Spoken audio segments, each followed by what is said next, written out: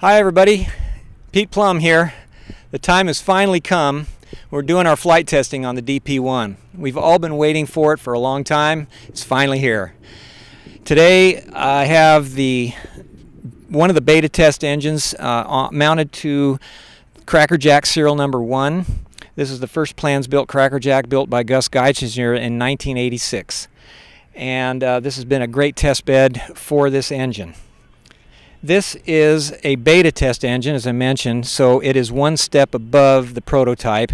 This is a little bit different than the production ones in that we're in Rev D now. This is beta test case number 6 of 8, and we put it together with brand new Continental cylinders. It's got our crankshaft, of course. It's got a brand new stock camshaft. It's got brand new lifters and hydraulic units.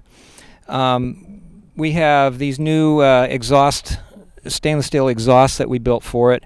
Everything that you see here that's gold is Continental. Everything that's silver is the stuff that comes in the kit. These are the proprietary products here. So it comes with the crankshaft, the crankcase. The rods and pistons are Carrillo units, and they're really high quality American-made units, and the whole rotating mass is balanced. Now this has been the business model since the beginning. We've just refined it down now to where it's lighter, it's more balanced, it's a very smooth running engine. This particular one has 2 slick magnetos. This actual accessory case came right off of an 0200. And we use the existing magnetos and everything. This is a similar oil tank than what we had before that you saw on the previous videos. It's been refined a little bit more for this configuration on this airplane. It now incorporates a air filter and an air box with a carburetor heat function. And we're using a Zenith Bendix 13859 carburetor made for Harley-Davidsons, the 100 cubic inch Harleys. And it's been working out really well. It's got an accelerator pump, and it seems to be running this little 100 cubic engine just perfectly. We got rid of that updraft Marvel Shebler, which was a great carb, but it didn't fit this particular application. So the beta test engines, quickly I'm going to give you a history. The beta test engines are version B. There was no version C because we made some changes to the betas that never got put into production, and we went right to Rev D. Now the Rev Ds are the ones that you're going to see in production, and what they are, the main difference is that we have incorporated a Rotax mount, so that you can use either the Continental 4-point mount, or it'll already have a Rotax bed mount mounted onto it.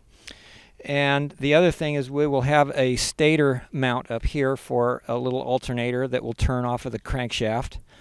The biggest thing though is the configuration of the intake manifold. You'll notice that the intake tubes enter the case now.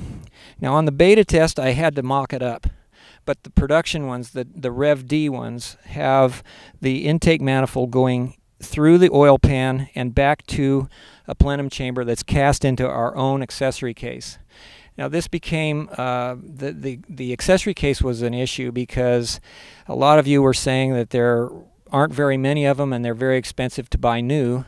So I decided to build a plenum chamber onto a proprietary accessory case. It's identical in every way to the Continental in that it'll have a starter, it'll have the 2 magneto holes, it'll have the screen adapter, the tack adapter, but it will have a plenum chamber for the intake manifold on the bottom and a side draft carburetor.